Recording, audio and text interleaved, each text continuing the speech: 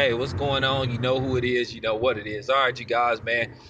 I was doing some chit-chatting around the break room, and one of my coworkers had told me that, you know, that Scottie Pippen, I'll look for the article later, that Scottie Pippen recently said in an interview that his 95-96 Chicago Bulls team would destroy the Golden State Warriors team of 2015, 2016. Hey, Scottie Pippen is entitled to his opinion, and I respect it, but I don't know about that. Now, I'm gonna tell you right now. I already know to Chicago Bulls fans and just diehard Jordan fans that Jordan is a god. He's invincible. He can do no wrong.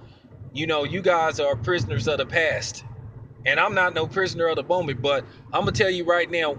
After the end of the season, I'm gonna do a video comparing both of these teams. I'm gonna break down the videos. I'm gonna look at videos of the 95, 96 Chicago Bulls. I'm gonna look at videos of the 2015, 2016 Golden State Warriors. It's kind of funny. It would be a great matchup because you got the East Coast, you know, versus the West Coast. So actually, they could play in the NBA Finals.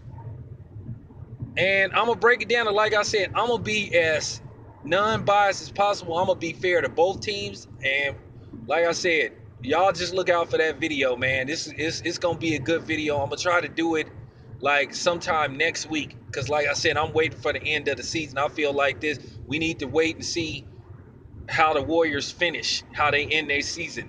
Do they surpass or do they tie? Or they're one game within catching the record, or they fall short. So y'all check out that video. But like I said, man, I disagree with Scottie Pippen, and I'm not hating on Scottie Pippen. And I know some motherfuckers gonna get on here and say, this the 95, 90, they would destroy the Warriors. Yeah, I don't know about that, but like I said, y'all check that video out. It's coming soon. So, it's all good.